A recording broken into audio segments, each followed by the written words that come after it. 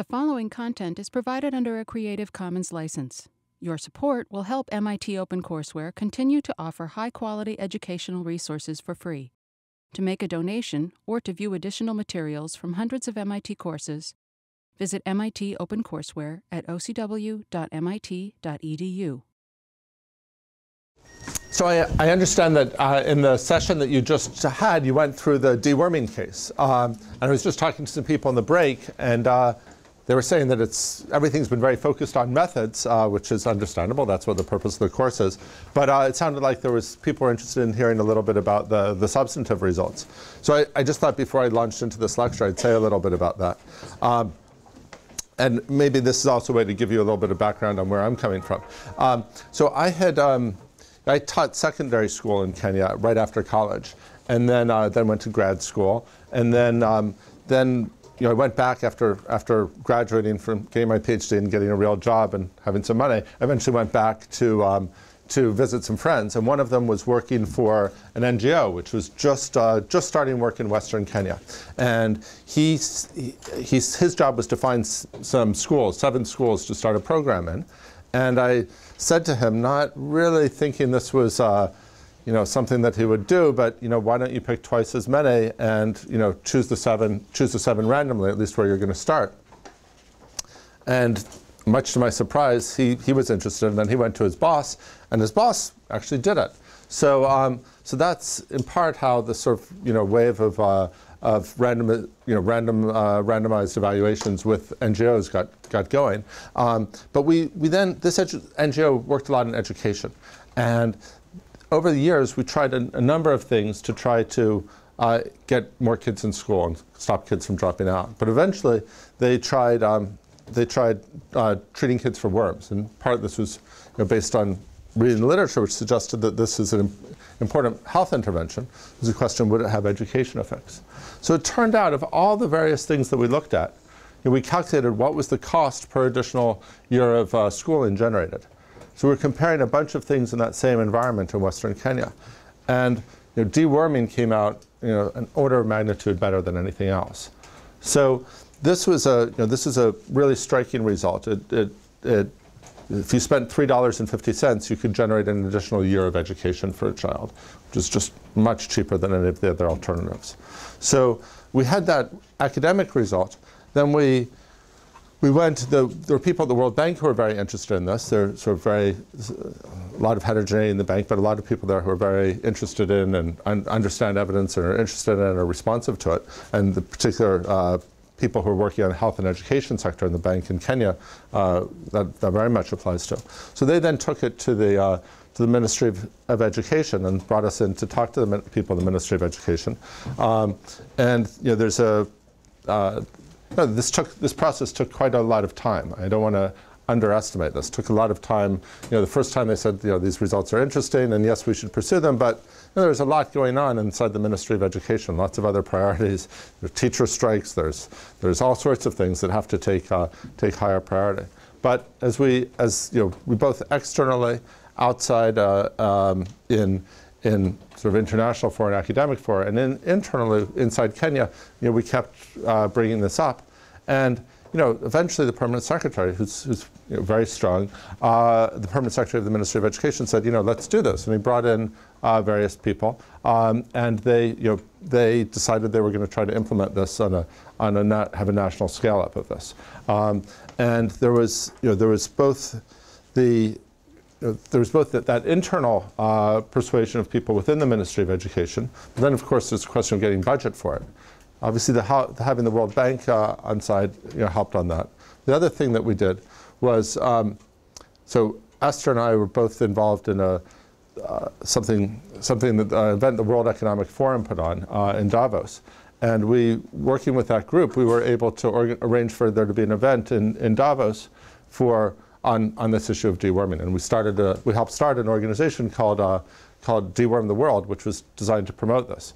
And we invited the Prime Minister of Kenya to come speak, and he made this announcement. And I think that helped drive this forward a lot, because once you get a public announcement by a politician, that can really, then it's really going to happen in a way. So between the support internally within the ministry and this higher level political support, Kenya's just as we speak, just in the past few months, dewormed almost 3 million children. So this is an example of how if you can identify a successful intervention, it can really help promote scale up of the successful interventions, which is really, ultimately that's the purpose of what we're doing, is trying to improve policy. So I just wanted to sort of give you that tie into reality before plunging back into econometrics. Are there any comments or questions on that? I thought this was really interesting. Could you just give us a couple of the year points in that? You talked about things taking a long time. Sure. Our article appeared, and publishing the article takes a long time too.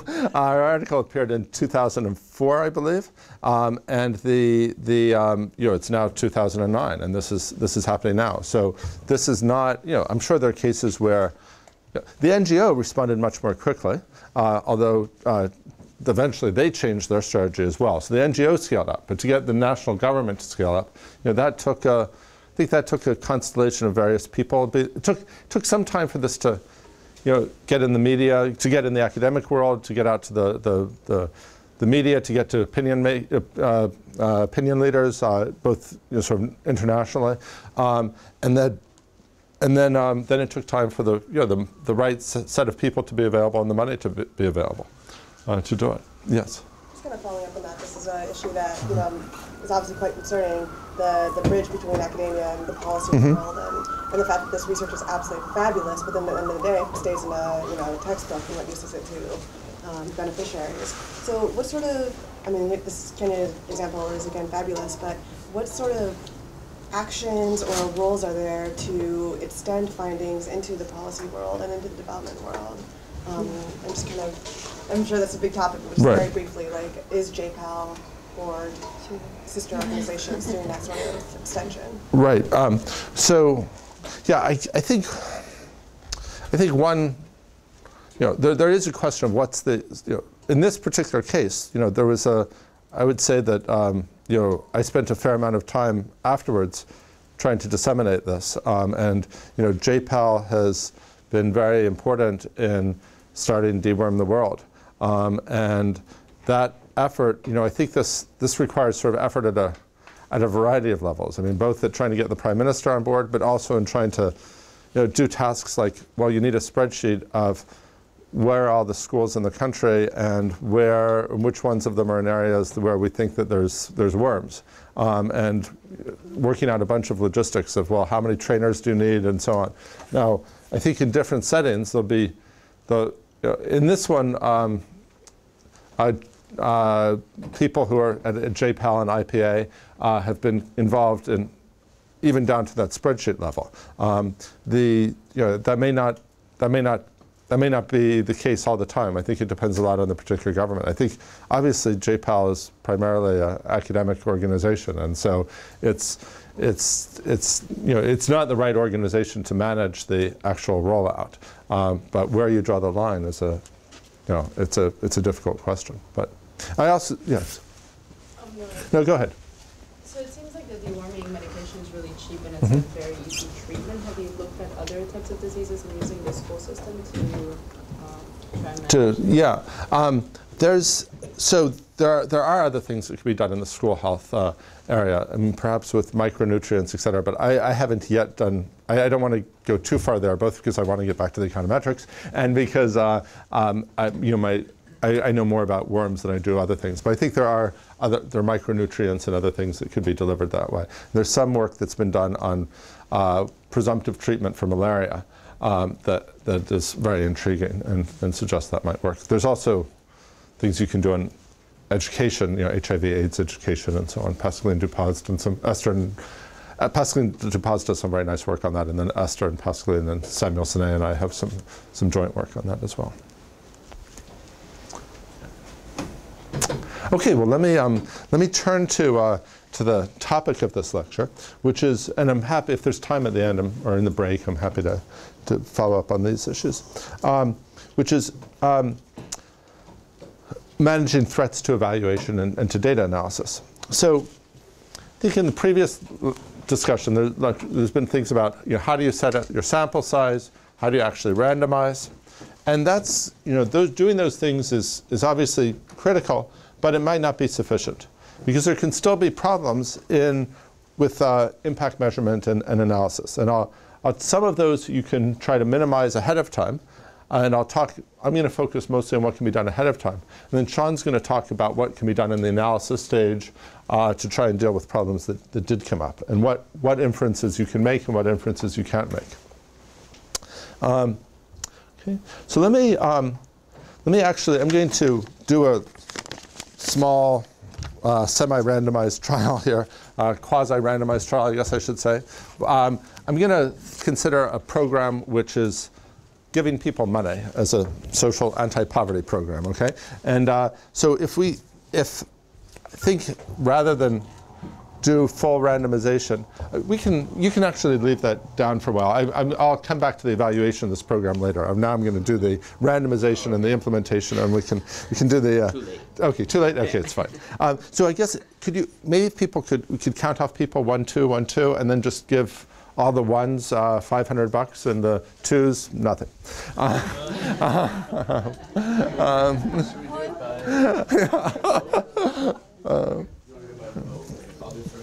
Yeah.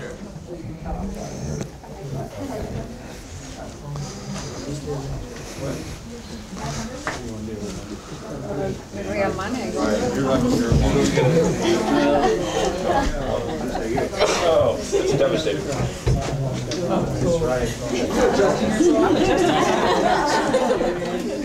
That's selection bias. It really does feel bad to get control.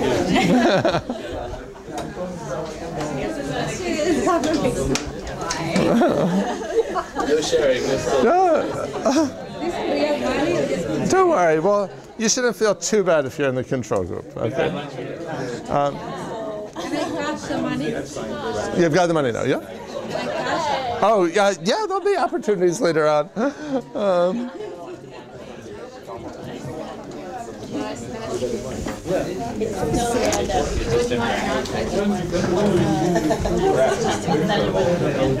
Okay. Okay. So here are the problems I want to discuss. The first one is, so hang on to this money, and I'll come back. We'll deal with it later on. The first one is attrition. The second is externalities. And the third one is partial compliance. So you have so the first one is attrition. Some people you're not able to collect follow-up data on. You try, but you're not able to. The second one, externalities. What happens if your program, as in the case of deworming, winds up affecting the comparison group as well as the treatment group? And the third one is partial compliance. You want to implement in certain places, but some places they don't actually implement it. Maybe some of your comparison group accidentally gets treated. Yeah. What do you do in that case? Okay. All of these things are really about internal validity. So there's important questions of external validity and interpretation, and Sean's going to talk some about those, but I'm going to just focus on the internal validity of these. Okay. So the first question with the attrition is, is it going to be a problem if some of the people disappear before you can collect the data? Okay. And this can be a real problem. In Kenya, for example, kids often change their name. So it's just a part of the culture. You change your name at some point. That's going to make it difficult to find everybody afterwards. So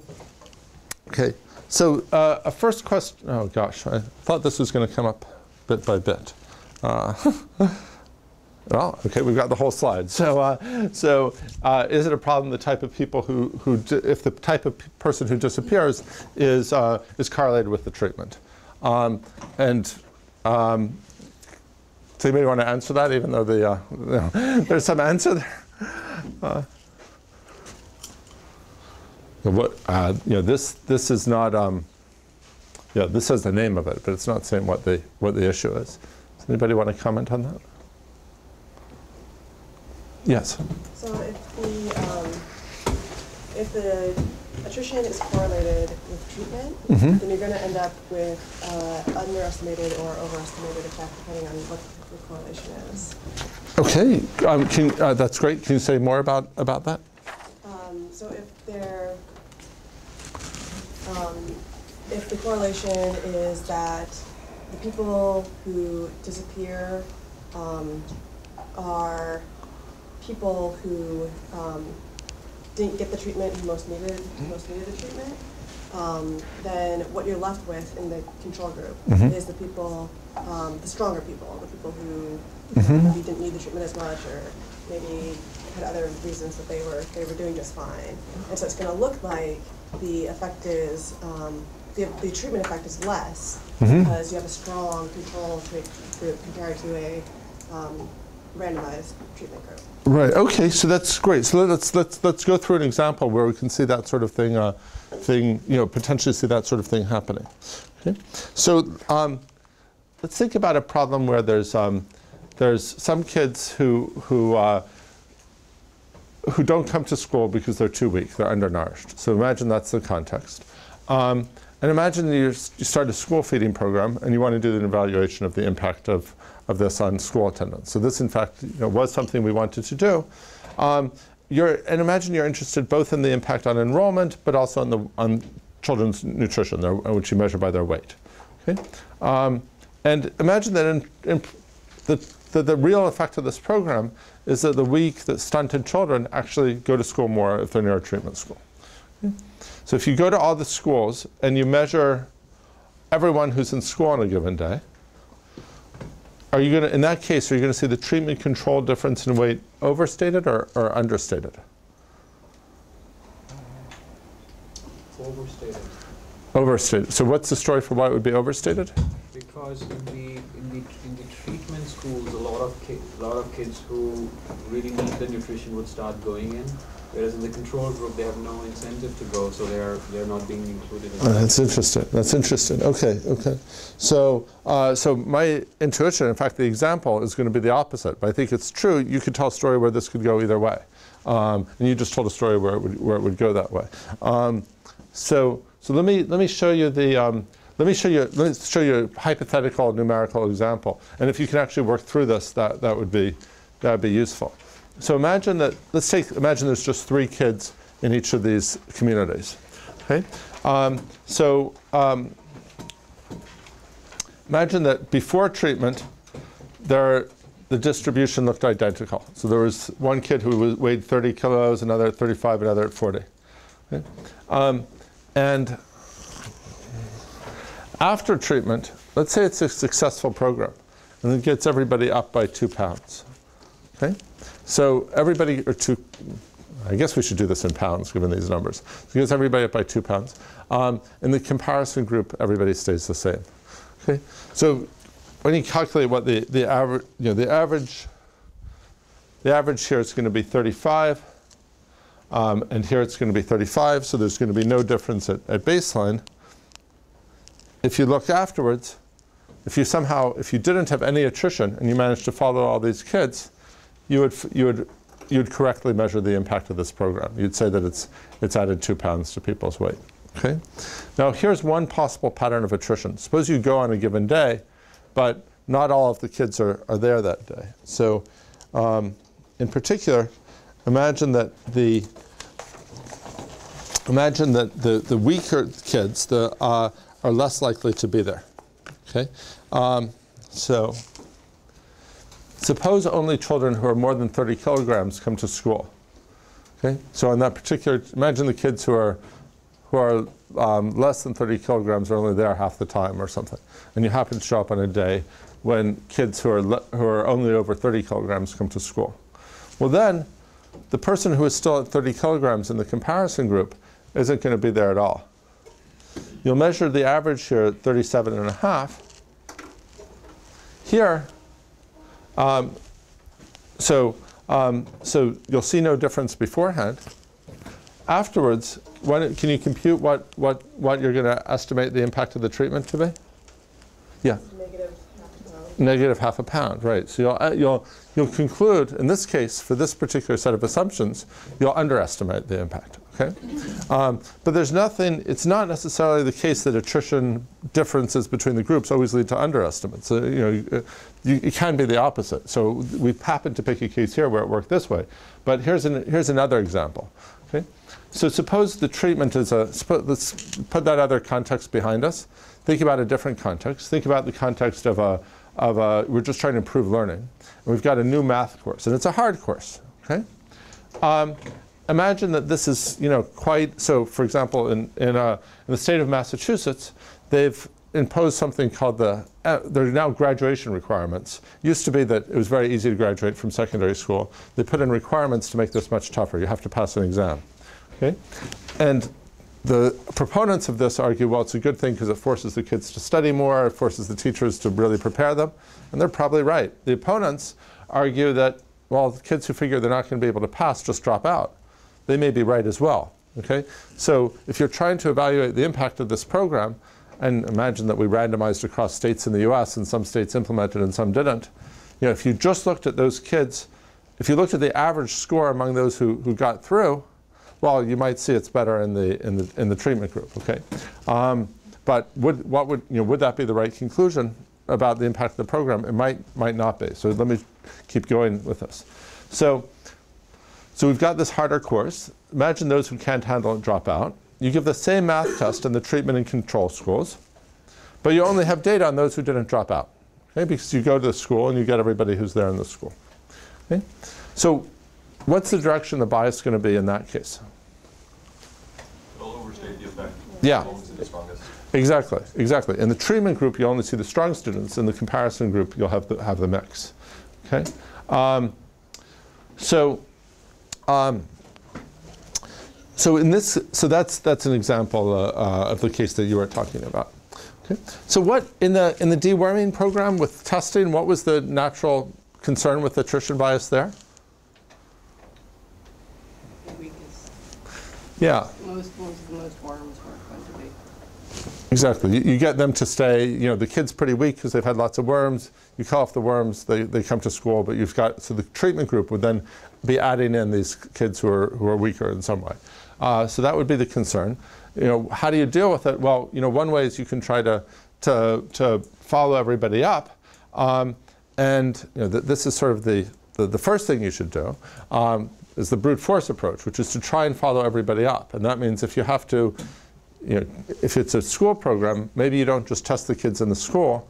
You actually, the ones who dropped out, you try and find them and test them anyway. That's expensive, and it's very difficult to find people, and it may be difficult to get them to take the exam. But if you think that the program is going to seriously affect dropout rates, then that can be a very important thing to do. Okay. And to do that, you have to pick a sample of those who are going to be tested before the treatment, and you have to follow those people.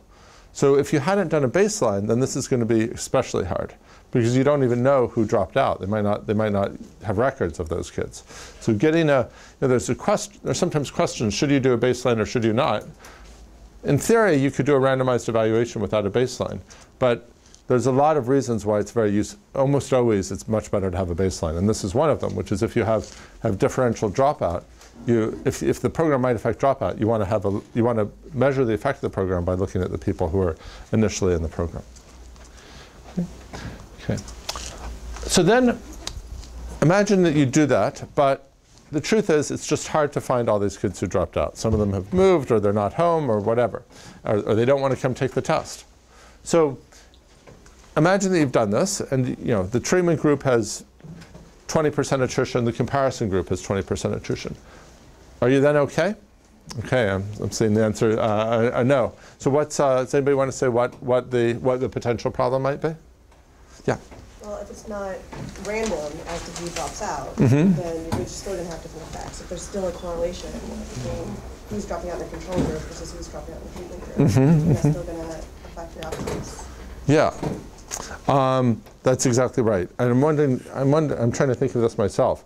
Can anybody come up with a hypothetical but concrete example where you could have the same attrition rate in the two groups, but your estimate would still be messed up? or biased, to use the technical term.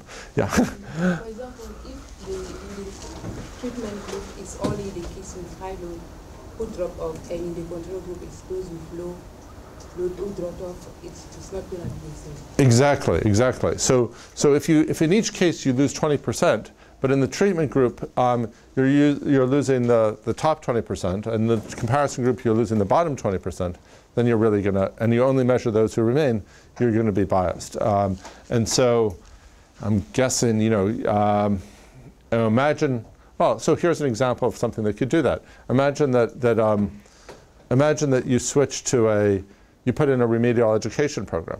Okay? That might mean maybe the kids at the top now think, oh, I don't want to, it's a very, you sort of, imagine you lower the level of the curriculum. Well, then maybe the kids in the treatment group, maybe the kids who are at the top of the distribution say, I don't want to be in this school, I'm switching to another school because they don't want the lower level curriculum. So you lose 20%. In the comparison school, the 20% of the top don't drop out, but the 20% of the bottom drop out because they didn't have this special attention. So in each case, you've got 20% attrition, but the estimate of the impact of the program is going to be very seriously biased. Okay, so how can you deal with that? Well, what you should do is you should check whether you have imagine you had pretest scores for the kids. Well, then you could see, okay, we know what's the predictors of dropout in the treatment group and in the comparison group. And ideally, you'd find the predictors are the same.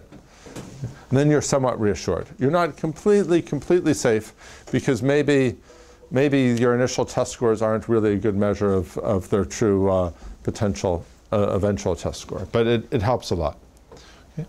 The other thing you can do is you can try to bound the extent of the bias. So we go through an exercise like this in the deworming paper. So suppose everyone who dropped out of the treatment got the lowest test score that you got. So what you can do is you can say, we're going to put those people for whom we don't have outcome data, we're going to create an artificial data set where we put them back in the data, but we artificially assign them the lowest conceivable score. And then suppose everybody who dropped out of the control group got the highest score that anybody could get. Okay, so if you artificially give everybody who dropped out of treatment the lowest possible score, and you artificially give everybody who dropped out of the control group the highest possible score, well, then you've sort of created you're sort of bending over backwards to say, how bad could the program potentially have been? And if you do this exercise and you find that even when you do this, it looks like the program is good, then you can be pretty confident the program's good. So this is what's called constructing a lower bound. And similarly, you can construct an upper bound on how well the program did. Okay? And if you have a high dropout rate, your lower bound and your upper bound are going to be very far apart from each other. You're not going to be able to say that much about what the impact of the program is. But if you have a low dropout rate, and then it may not be so much of a. Then it might be that your bounds are very close together. And cheaper. It's cheaper than finding everybody. Yeah. I think a lot depends on the particular context, whether this, if you, there's also various bounds you can do. So I'm not going to, let me not go into the full detail on that, but you can have bounds that are sort of very conservative, and this would be an example of them, where you're assuming that where you sort of construct the worst case scenario would be, this is very much a worst case scenario. You can imagine other scenarios that are not the very worst case scenario, but are pretty bad case scenarios, and say even in that case, the program would have worked. Okay. So let me the next topic is going to be externalities, but before I go on to that, do people have questions on attrition or comments on it, or questions about this in practice?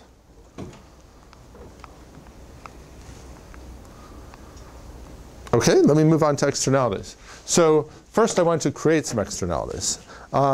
So everybody who got some money, I heard a suggestion that, of sharing some money. So why don't we implement that? So why don't you turn to your neighbor and, why don't you share some of the money with your neighbor? I'll let you decide how generous you want to be. It is fake money after all.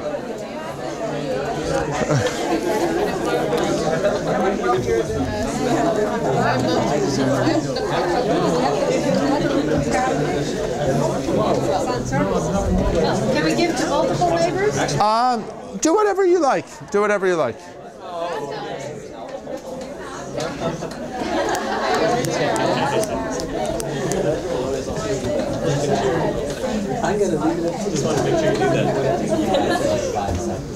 Okay.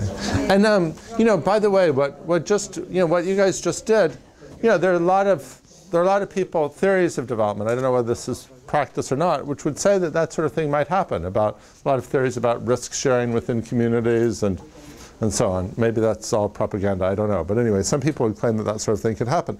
So now what I want to talk about, though, is, you know, what's the impact on our program evaluation? So what I'd like to do is to do a program evaluation now of what was the impact of this program, where I just gave, you know, you're all a village, I gave half the people in the village $500. So how do we do that? Well, we randomize the program and pseudo-randomize the program, reasonably close, cutting off 1, 2. What's the impact of the program? Well, let's figure out how much money our treatment group people have and our comparison group people have. So if you can look in your wallet, figure out how much money you have there, add in the fake money, and come up with a total, and then we'll try and do I'll do some data collection. So let me put this up here. Yeah, add in your actual money and your fake money, and we'll see. Okay, so.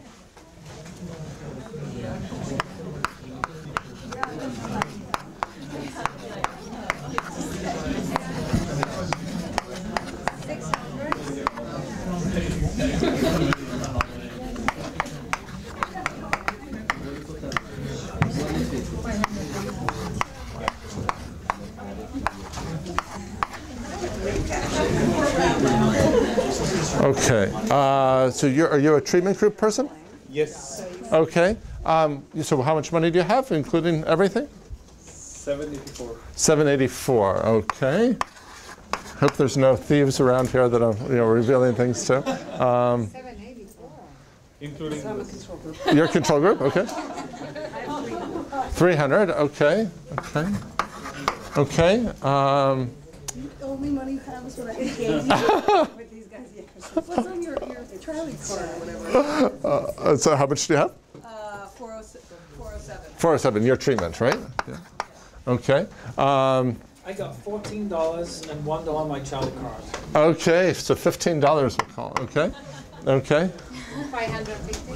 550. Okay. Okay. Maybe the second row should just come up and write on here. Sorry. 140. Okay. 428. Okay. 318. Okay. 698. I'll put this here. Okay. 263. And are you a 1 or a 2? 500. I don't know. So you're group 1. And sorry, what was the number again? 263. 263. Okay. Oh, you're a very generous guy. At least with fake money, right? 270. Okay, so this one looks like the program was counterproductive in your case. We had a -7 effect on income. Okay. 227. 227. Okay. Okay. 500. 500. Okay. You know what? We could go and do the full sample, but maybe we should. Well, we'll take 2 more. Okay. 700. I'm sorry. Which group are you? 700. Okay. In control, and I have 200. 200. Oh, so that got the. Okay. So why don't we get the? Is anybody? So let's try and figure out what. We'll just take a partial sample rather than keep going. Let's try and get the average in the treatment group, and the average in the comparison group. So average in the treatment group is 507, 508. 508. Okay. And the average in the control group is 249. 249. Okay. Okay. So now we do our evaluation, and we go through and we say, okay, we gave out $500 to people. Now we've gone back to see how they're doing, compare them to the comparison group, and it looks like this program is they're $259 richer. So did the program work? Well, the program worked, but was it cost effective? Not really, because we gave them $500. They're only $250 approximately richer. This really wasn't a big success. Okay, so well, go ahead. That's only one way of looking at it, right? Exactly. That's one way of looking at it. If you came with that conclusion, you'd be missing a really important dimension of what the impact of the program is. Certainly, if you're a policymaker who's mostly concerned about what's the impact on the community, not what's the impact on the particular individual you gave it to, then you'd basically have a very misleading answer. So that's a danger. I mean, the topic of this lecture is what are threats, and this is a threat that you misunderstand the impact of the program because you haven't adequately accounted for the externality. Okay. Now, this is a so that's the problem. Let me now talk about what can you do about that problem. Okay. So let me look at this in the context of deworming, and then maybe we can come back to this example again. So in the case of deworming, a lot of the earlier work randomized deworming treatment within schools. So the problem is that when you're dewormed, that may interfere with the transmission of the disease. If the treatment kills the worms in your body, that means the worms are no longer laying eggs, they're no longer being spread in the community as much. So what's the problem that's going to create for the evaluation? You're going to see benefits in the control group. Right, you can see benefits in the control group, just as this cash example. Okay, so now in this particular case, we argue that those benefits might not just have affected kids who go to that school, but might have also affected neighboring schools as well. But let's start out with the analytically simpler case. Suppose the benefits are local. So suppose you only share money with your neighbors, but you don't share money with people in another classroom in engineering or something like that. So how could you measure and how could you measure the total impact, the impact on the community as a whole of the program? What could you do in that case?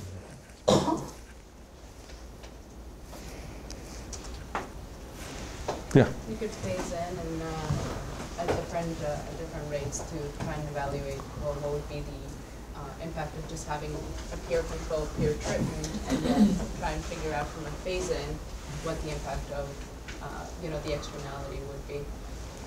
So you could phase it in, and you'd have to, in this case, if the externalities were local within a school or within a classroom, in the case of this money example, you could phase it in at the level of schools, right, or of classrooms, and say we're going to do 20% of the people in that classroom, 40% of the people in this classroom, 60% of the people in that classroom.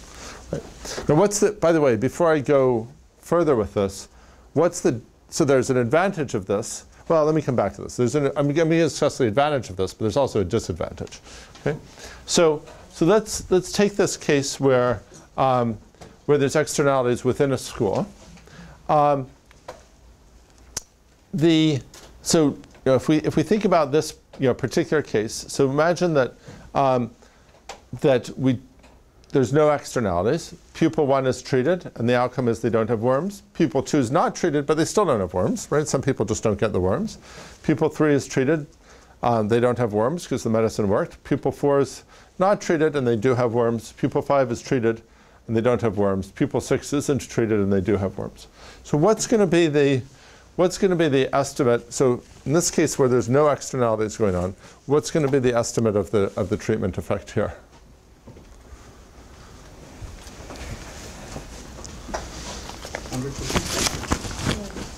So, you said 100%? Do you want to go through the reasoning you're thinking of on that? Everybody who doesn't have worms.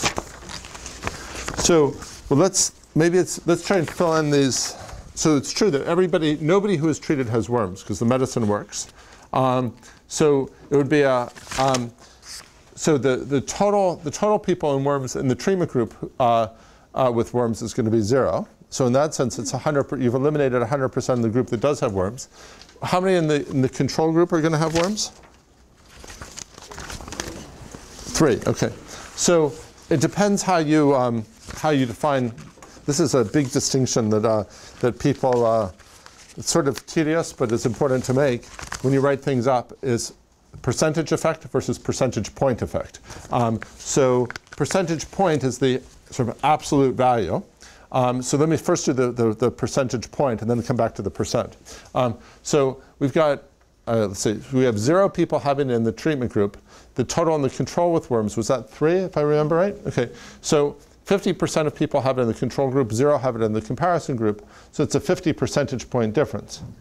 The difference between 50 percentage points and 0 percentage points. So one accurate way to write this up would be to say we had a 50 percentage point difference. Another way would be to say we eliminated 100% of the initial level. Okay, they're both accurate. It's just different ways of expressing it. But when you write things up, the convention is to use percentage point for the absolute value. Okay? So the treatment effect would be 50 percentage points or 100%. Okay, but now suppose that you actually do have externalities. So some children are not reinfected with worms. Okay? So these worms have a life cycle. So eventually the worms in you die, you have a high worm load because you're continually being reinfected. So think about this example where some of the kids in the comparison group don't get reinfected.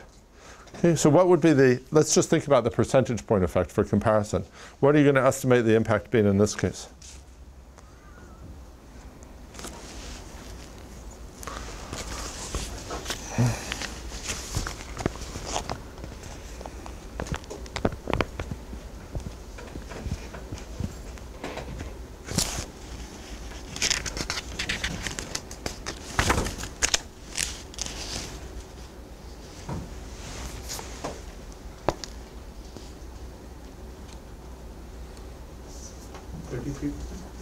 Right. So okay. So wait, did I just see this thing? Okay. Let me just do the. I'm sorry. Did we didn't? Yeah. Oh, I think with this earlier thing, we didn't do the count. Did we do the counting right in that one? Well, you said it was 50%. Yeah, control with worms, and unless I'm misunderstanding, it looks like it's 100%. Yeah, that's right. I cited. Somebody had said 50, and I didn't look. I just sort of assumed that was the right number. Let me just look at the no's. No's are yes, that's right. I'm sorry. It's 100% who have worms. Sorry, that was very confusing.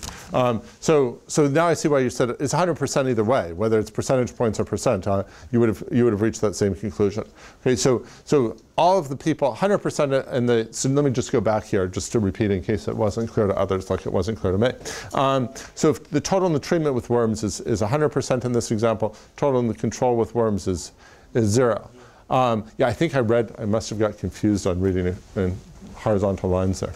Okay, so in this case, the total in the treatment group with worms is, we still have 0 in the treatment group with worms, and in the comparison group, we've got 67%. 67%. So we're gonna say, so we're gonna estimate the treatment effect in this case being 67%. Now notice that this. Why? Oh, because it's the difference. The difference, yeah, the difference between 100 and 67. So so sorry, the 100 and let's see if we got this. It's the 100. The total treatment with worms. Yeah. Okay, this is you're right. This is 0 and this is 67. So we'd estimate a 67% effect. Okay, so the thing to take away from this is that if there were no externalities, we would have estimated this correctly at 100%. If there are the effect of the program. Now we say, suppose there are externalities to this. So now that makes the program actually better, right? Because more people are being cured of worms through this program. But we're going to estimate the effect of the program is actually lower. Instead of estimating the 100% benefit, we'll estimate only a 67% benefit. Okay. Okay. So if you are so how do you deal with that? Well, if you design the unit of the randomization so it encompasses all those spillovers, then you're going to, that's one way to address this problem. Okay, so if you expect that all the externalities are within school, you can just randomize at the level of the school. Okay. So here's another approach. And this is the actual data from the program. The percentage of children with a moderate or heavy infection in the treatment schools was 27%. It was 52% in the comparison schools. So the program reduced moderate to heavy infections by 25%. Okay? This medicine probably affected more kids initially, but if you go back and measure a year later, some of them have been reinfected. Okay? You also got a reduction in the number of kids who are sick and who are anemic. Okay? This is comparing the whole, one school to another school. Okay? So we will have accounted for the total impact of the program within schools, if there's within school spillovers. Okay.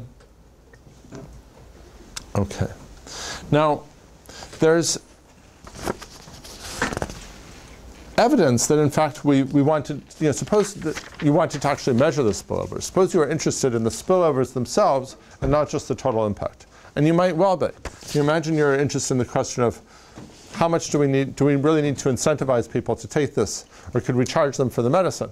Well, if you thought that everybody benefited from the medicine pretty much equally, whether you took it or not, because most of the impact was on the transmission of the disease, then you might need to subsidize it more. You might want to subsidize it more than if you thought the individual got all the benefit. So if you actually want to measure the spillovers, here's what we did in the, one of the things we did in the school, the paper on deworming. So at the time, this is no longer the case, I want to emphasize, but at the time there was concern that the sort of official guidelines were not to treat girls over 12 unless you knew they had worms. They shouldn't be treated sort of presumptively in case the medicine caused birth defects and in case the girls were pregnant. Turns out that they've now given this widely enough that WHO guidance is, there's no evidence it causes birth defects and you can give it to everybody. But at the time, they weren't giving it to girls above 12.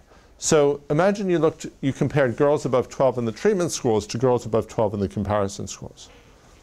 Okay? If you do that, and if you look at, there are some other things we can do. So there are some other sources of who wasn't treated. This comparison I'm going to show you is a little bit more than that. But you can compare the treated students in treatment schools to the comparable students in the comparison schools. So kids who who looked comparable on a variety of observable dimensions, or who wound up taking this when they became eligible to take it. We saw a very big gap in prevalence among those two groups. So this is much more of a straight treatment comparison look. Okay. Here we're looking at the untreated students in the treatment schools and trying to find comparable students in the comparison schools. Okay, so this is not, I should emphasize, this isn't quite as pure as a standard randomized design. These are the people who later, this program was phased in over time. These are the people that when their school was phased in, they wound up not getting treated. So maybe there were differences between years, but that's sort of a caveat or a footnote. But you see that even with these untreated students, so none of these guys were treated, but these people were in a school where their classmates were treated. So they have much lower levels of infection than these people who are also not treated, but whose classmates were not treated.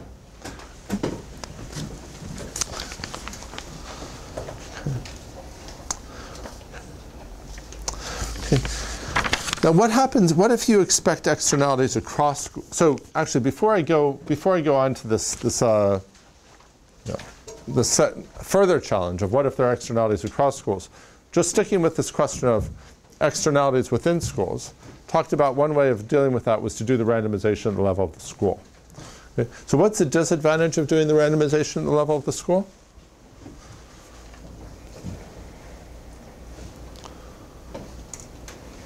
Yeah. Assuming that everybody in the same school is at the same level. So you could still have some differences within the school, but there is a sense in which you're going to have less information if you're randomizing at the level of the school. Yes. Mm-hmm. You need more schools. Yeah, right. So at some, the crudest way of putting this is, if there's 200 kids in a school, if there's 400 kids in a school and you have 100 schools and you're randomizing the level of the individual, then you've got 40,000 observations. And if you've got 200 schools you're randomizing and you're randomizing the level of the school, you've got 100 treatment schools and 100 comparison schools, much smaller sample size, much less power. Okay? That particular calculation I just did is overstating the difference. People have talked about clustering. You've learned about clustering standard errors before, but since there's a lot of variation, to come back to the way you were putting it, since there's a lot of random variation between schools, some schools have good headmasters, some schools have bad headmasters, etc. There's a lot of background noise, and it's going to make it harder to estimate precisely the impact of the program. So this is so you really have to think about your particular context when you're thinking about what level to randomize that. Think about in your context, do you think spillovers are a real issue? If you think spillovers are a real issue, then you better randomize at a higher level. But if you think, in this particular context, I don't need to worry about it. If this were a cancer drug rather than a worm drug, then you wouldn't need to worry about it. You're much better off randomizing at the individual level. There might also be, yes? Mm-hmm. This might be a little tricky, but if you're worried about attrition, with randomizing at a higher level makes that less of an issue as well, because now you're looking at a higher unit. So if you lose individuals within that, it's still an issue. It would still be an issue. If you're losing, if you're ultimately, it's still an issue. Okay. So let's say that we've decided we're going to randomize, take this worm example. And we think that most of the externalities are within schools, so we're going to randomize within schools. We know that there might be some externalities across schools, because this is an environment where everybody lives on their own farm, basically. So you might have two kids living next to each other, one of whom goes to one school and another goes to another school. It's not that uncommon. So you could have some externalities across schools. But, randomizing at the level of a district would really not be logistically be very possible. You'd have no sample size left. So there might be some externalities across schools as well as those within them. But you've already made the decision to randomize at the level of schools. So what do you do? Well, what you can try and do is use random variation in the density of treatment nearby. So if you pick the schools randomly that were going to be treatment schools, then some treatment school, and the ones that are going to be comparison schools, there'll be some comparison schools that happen to be completely surrounded by treatment schools. There'll be other comparison schools that don't have any treatment schools nearby. So you can use that to try to pick up how big the externality is. Okay, so that's what we tried to do in this paper. So here's a map. So the ones are group 1 schools, they'd been treated. The 2s are group 2 schools, treated in the second wave. 3s are group 3 schools, not treated to the third wave. Here's a school that's in the middle of the lake, which I think is actually on an island. So these schools in Uganda are not really in Uganda. That's the GPS used to be intentionally degraded because people thought it could be, were wanting to use it for military. It was developed by the military, I guess. They didn't want foreign militaries to have it. But so these are measured with some error. But so we've got these schools. So we can see there are some schools that are near treatment schools. Other schools aren't near treatment schools. By the way, the treatment schools in this example I just did here, the ones shared with the 2s, but you could imagine the ones might share with other ones. So there could be externalities on other treatment schools. Okay. So let's look at here's a group 3 school that's all by itself and doesn't have any neighbors who are treated. Here's a group 3 school that has 3 group 1 schools that are treated. Okay? So would you want to compare those to estimate what the effect of the deworming program is?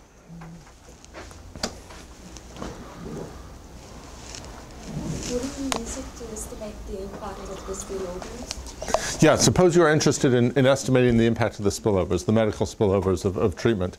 Could you compare those two sets of schools, those two schools? What might drive that? What might make that comparison invalid if you're trying to estimate the impact of spillovers? I'm sorry. One means a treatment school. 3 means a comparison school. So one's more rural. Exactly. So so that's a this one is obviously in a less densely settled population. This one, turns out these are all rural, but this is obviously much more densely settled. That's why they've got all these schools around there. So now, in this particular setting, why might that be a problem?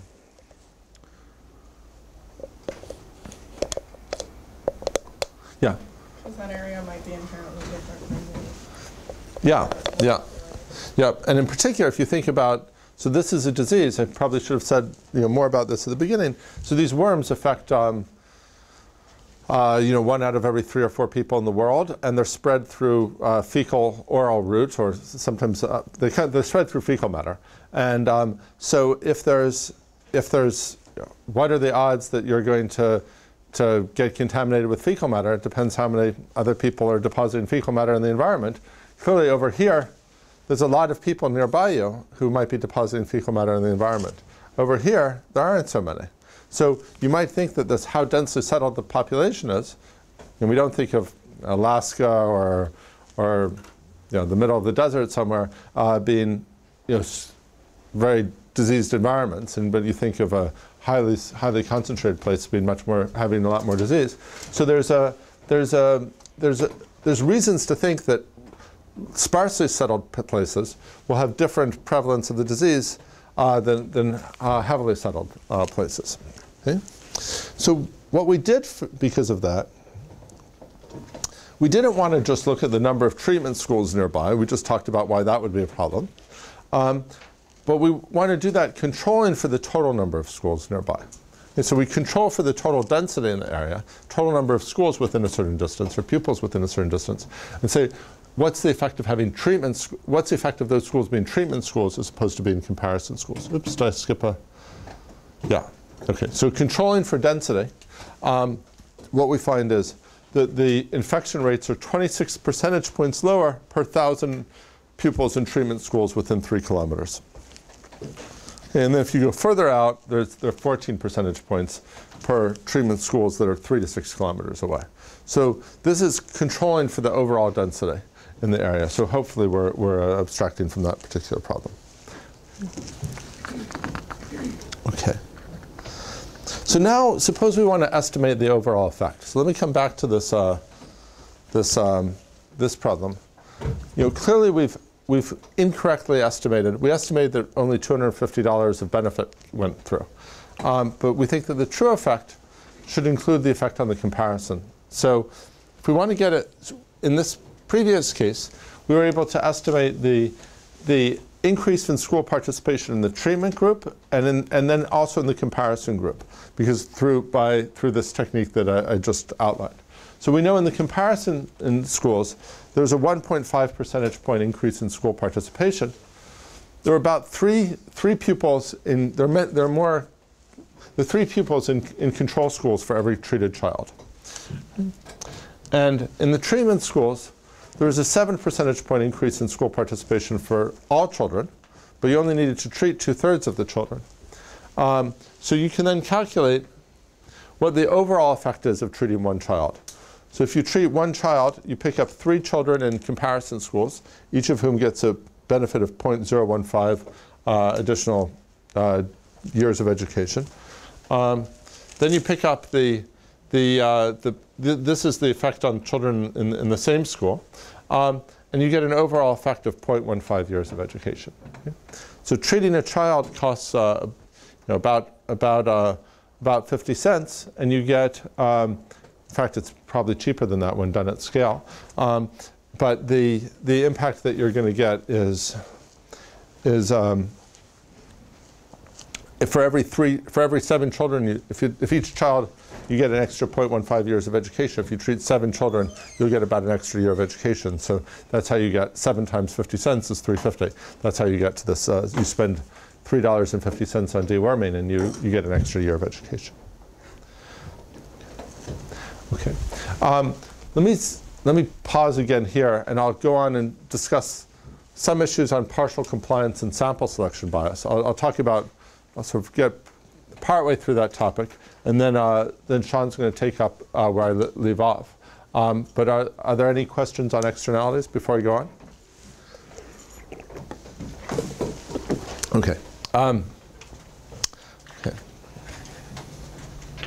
So you might think if you randomize, you're going to get rid of you randomize where the treatment is, you're going to get rid of sample selection bias. That's not necessarily the case. So let me show an example. So where you randomize where you want the program to be, that's not necessarily the sole determinant of which places actually get treated. Okay. So let me talk about why. Okay. So one example would be people who are assigned to the comparison group might try to move into the treatment group. Okay, so in this example, I don't think this happened, but parents could try to move their children from the comparison school to the treatment school. It's at least hypothetically possible. Okay, what are other possible reasons why you might not get this match between the initial assignment and where people wound up, whether people wound up treated? Yeah. So you might give somebody a treatment and they don't want to take the medication. Sure, exactly. So in our case, in the case of deworming, there were some people who either didn't want to take the medication or who maybe they wanted to, but they weren't able to get the permission slip to do it. So that's one great example. What are other possible examples? So let me sort of, if you think about your concrete experience, I mean, imagine that I'll tell you a story from our experience. When this NGO was trying to get started and they were trying to pick the 7 schools where they were going to work, they picked the schools and they had to go to the government for permission to start working. And permission was slow. And it kept being slow and slow. They didn't realize what was going on. And turned out, eventually, that there was a politician who was upset. And the reason he was upset, and the NGO didn't understand why the politician was upset, because one of the schools was lucky enough, it was in his constituency, okay? Where they were going to start working. Well, it turned out it was in the part of his constituency that voted for his opponent. So that sort of thing. So in that sort of a situation, I don't remember whether it was this. I don't remember exactly the timing of this. But what they did was they said, they said, fine, we can. What the eventual resolution of this was, they started working in the other part of his constituency where his supporters lived as well.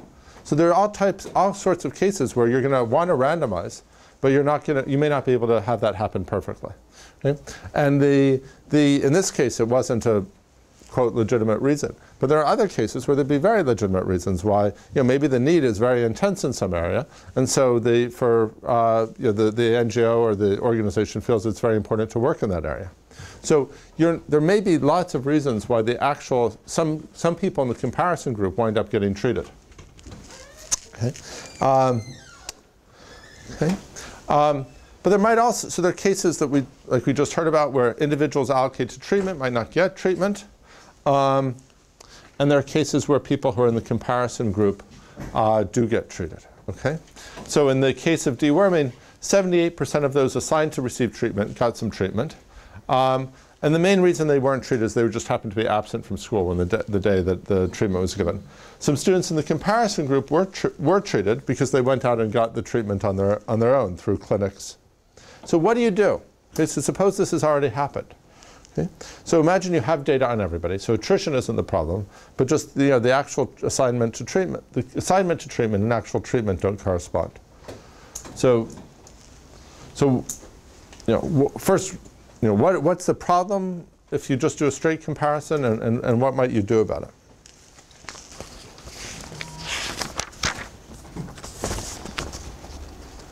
In the first one, couldn't we practice students who were absent, respectively, into their homes and give them the medicines there? No, so the program didn't do that. Okay, so what we talked about in the case of the evaluation, when you're trying to measure the test scores or the impact on attendance, you could, well, impact on attendance, obviously you find out whether they're there or not by visiting the school. If you wanted to do test scores, you could track them home. But the way the program was implemented, those kids who weren't at school that day, when they gave out the deworming pills, they just didn't get treated. I mean, maybe the program shouldn't have been run that way, but that's how it was run. Then there are reasons why maybe it, why maybe it should be run that way. So, So in the end, you wouldn't be comparing the effect of actually treating people. You would be comparing the effect of intending to treat people. Okay, so this is exactly where we're gonna go, and where I wanted to where I'm gonna wind up, and where Sean's gonna be taking over. Maybe we could first talk about, imagine you're interested in the impact of this program on test scores. So one thing you might think would be the right thing to do would be to just look at the people who actually were treated and compare them to people who actually weren't treated. That's going to be problematic for reasons that we'll explain later. But let me follow up on your suggestion, which is, if you're a policymaker, so there's all sorts of questions where there are questions beyond this you'd be interested in, but you raise the idea of saying, well, what's the impact of the intent to treat somebody? And that is going to be the right answer to some questions. So let me start with that question, the relatively easier question, and then we'll move on to the harder question. I'll let Sean handle the harder questions. So suppose you're a policymaker and you're saying, look, what's the impact of putting in this school-based deworming program? Well, if you're interested in what's the impact of a school-based deworming program, well, in reality, it's a true thing that you want to get at that some people are not going to get at. If this is a school-based program and you hand out the pills at the school and you don't, tracking kids to their houses who are absent that day, that's expensive, that's hard to implement, it uses too much teachers' time, you're probably not going to find that many of the kids anyway. So you wouldn't actually implement it that way. So you don't, at some level, I'm not saying, if you're a scientist, you do care, but if you're the policymaker, you might say, no, the true effect of this program is that I'm only going to be able to get 78% of the pupils because 22% of the pupils aren't there. Okay? And if some kids don't want worms, don't want the medicine, sorry, if they don't want, maybe they do want the worms, or they don't want the worms, but they don't want the medicine either. Anyway, if some kids aren't going to take it, then those kids aren't going to take it. Okay? So if you're interested in, so you might think, well, I want to measure the impact of this program in realistic conditions, and realistic conditions are that not everybody's going to be able to get it. Okay? So let's suppose you're a policymaker. Then what you could do is you could look at what's called the intention to treat estimate, which is what's the effect of the school having the program or being assigned to the program. Okay? This comes up in medical trials a lot with, say, chemotherapy. So some people who start chemotherapy don't finish it because it's just too painful for them, and they're not able to handle it medically. Again, do you want to measure the impact of chemotherapy on those people who manage to get all the way through? Well, not necessarily. Maybe what you're interested in is what's the effect of being in this group that tries it. Okay. So, yes? Mm-hmm. Just, did it actually happen in 1997? So yeah, I guess that actually helps on the dates. So it's 10 years. That's right. So it's 10 years. It's 10 years before this was rolled out nationally. So yes, I mean, some things happened before that, but this is a long delay. Yeah, so that first delay of publication took quite a while, and then there was the second delay after it. So I think, unfortunately, there's often a long delay in these things. Okay, let me see where we are. Okay. So what you can do is you use the original assignment, and then you're winding up with what's called an intention to treat estimate. Okay?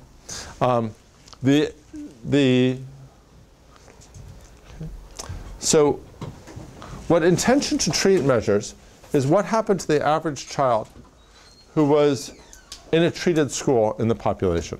Okay, so it's not saying what happens to the kids who actually got the medicine, it's saying what happened to the average child who's in a treated school. So that's the correct interpretation of that. Now, is that the right number to look for? Well, what are some I talked about some purposes where that might be the right number to look for. What would be some reasons why that might not, why you might be interested in other questions other than the answer to that question of what happened to the average child in a treated school? Suppose you were thinking of having a mandatory deworming program in Kenya. Mm-hmm. So the impact would be, and then you want to know what would be the impact if everybody was forced to treat it. Mm-hmm. Mm-hmm. Exactly. So in this particular case, this was a program where it was designed in such a way that not everybody had to be treated. It wasn't that you can't come to school unless you show your certificate showing you've been treated. But you might well be interested in, well, what if we went a step further? And we said, you're not, we're going to keep a supply of medicine at the school, and if you are gone that particular day, then you get it the next day, and we don't let you come back to school unless you take the medicine. Well, then you wouldn't be measuring the impact of that program. So if you want to go beyond, intention to treat is very good if you're interested in the narrow question of what's the impact of this exact program. But if you're trying to go beyond what's the impact of this exact program, you're trying to start to think about generalization, then you want to know about, then maybe you want to understand some of the underlying parameters. And in this case, the underlying parameter is what's the effect on school attendance of a kid who had worms or a particular level of worms no longer having that. Right? And then it's using that underlying parameter that you might be able to generalize. What would be the effect of everybody getting treated? What would be the effect of only some people getting treated? So to do that, there's going to be, Sean's going to talk a little bit about how you would do that. Let me just, if we take, let's do this, this example where we're trying to get the, maybe, wondering whether to skip this example or not. I'll do it, I'll go through it. In this example, if you look at the people who are, here's the intention, whether there was an intention to treat them. So school 1, you tried to treat everybody, but only some of them got treated. In school 2, the intent was not to treat that. They were assigned to the comparison group, but a few people got treated anyway. Okay? And this is the change in weight for each individual. So then if we average the change in weight, the average change in school 1, if people want to figure that out for a second. I've got, sorry? Well, so it's 1.3, right? And the average change in school 2 is 0.9. So, so the intention to treat effect would be comparing the 1.3 to the 0.9. Okay. Now, when is that useful? Well, that's what I'm saying for an actual program. But you're not measuring this medical effect that you'd want for generalization. Okay. Okay. I'll just give one other. Here's an example where it's a malaria prevention program, but some of the places have to. There's political pressures to treat, and so you add. Then you can measure what's called you can measure this impact, this intention to treat example, or measure.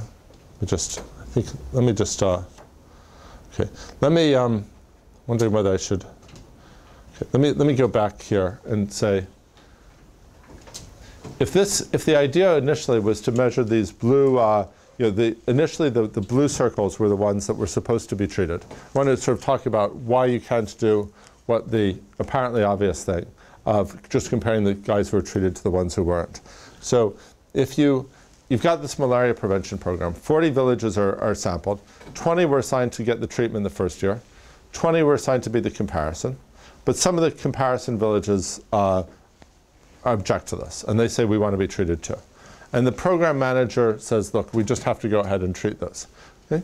So if they implement it if the program only gets implemented in 15 villages, and as well as in 2 villages that were supposed to be comparison. Okay? So what do you do to measure the impact of the program? Okay? So by the way, in the previous case that I mentioned with the politician in Kenya, that school, the extra school, was neither treatment or comparison. So really, in that case, there was no problem because it was just out of the sample frame altogether, the extra school that got treated. In this case, some of the comparison schools wind up getting treated. Okay? So how do you measure it? Well, here's the problem with what would happen if you just did the naive thing and said we're going to compare all the guys who actually got treated to the comparison schools. So we've got the blue schools are the ones that were supposed to be treated, that are in the sample. The white schools are other villages. Okay? So T is the original treatment group. So these are the T's are supposed to be treated. The blues without T's in them are supposed to be the comparison. Okay? Now, the actual treatment are the green circles. Okay? So you can't compare the green circle villages with the blue dots. The green circles are the ones that were actually treated, and the blue dots are the comparison. Why can't you make that comparison? Yeah, either one. They're not randomly assigned from the very beginning. And can you be more specific about what your hypothesis might be on the difference? That fought to get the treatment right. differs somehow from the schools or villages that were initially selected randomly. Exactly. So the guys that fought to get we know that these guys the guys who fought to get the treatment might differ from the ones that are initially selected randomly. They might have particularly capable leaders, for example, or influential leaders, right? And those influential leaders, this politician who managed to get the NGO program assigned to his area, he might have fought to get lots of other programs assigned there. So we don't know whether we're measuring the impact of this program, or measuring the fact that they're just able to use their political influence to get everything assigned there. And similarly, if you leave out the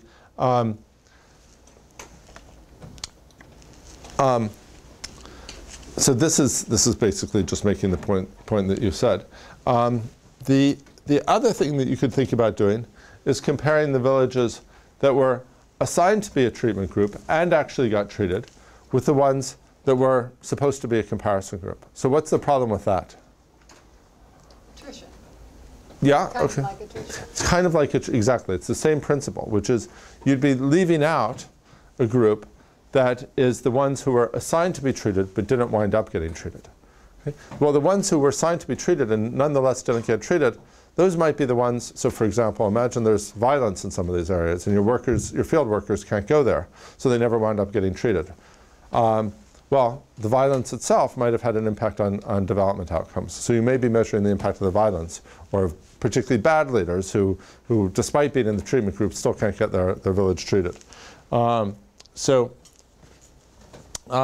that's not going to be a valid comparison either. Okay? Now, so one thing you can do is the intention to treat estimator. You can do that again in this case. So compare the initial 20 treatment villages with the initial 20 comparison villages. And then you've got the ITT estimator. Now before I argued that the ITT estimator, in the case of the deworming program, that arguably might be a very good measure of some things. You might not be able to do some other things with it, but it was still a useful measure. But in this case, suppose we want to actually understand what's the impact of the malaria treatment program. And we know that, what's the impact of it if you're able to implement it?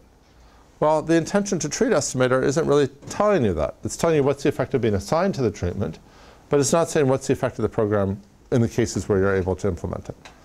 So that's a problem, and that's where I'm going to leave you with that problem. And then Sean's going to tell you at least a solution to it.